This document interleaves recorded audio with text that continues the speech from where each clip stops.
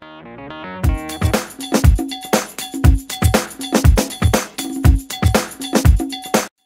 name is Jake. I'm from Horizon Science Academy, Cleveland High School. Today I'll be demonstrating the 3D Mirascope.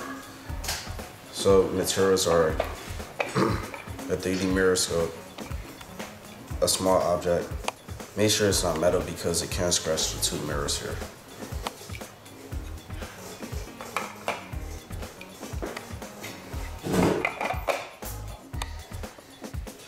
Okay, as you see, as I turn it 360, you can see the frog at all angles here.